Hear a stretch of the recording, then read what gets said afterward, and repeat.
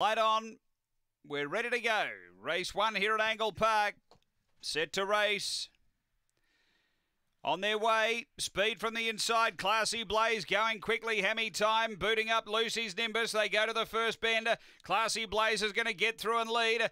Moving up now is Hemi Time. It got past the leader, Classy Blaze, and Lucy's Nimbus improves. Then No Knowledge. Next, Holy Rain. And back at the tail, Peruzzi Baloney. The leader is Hemi Time. Out by 2 to Lucy's Nimbus. They race to the bend. Then No Knowledge straightening up though. Hemi Time is clear over Lucy's Nimbus. And Hemi Time takes the opener.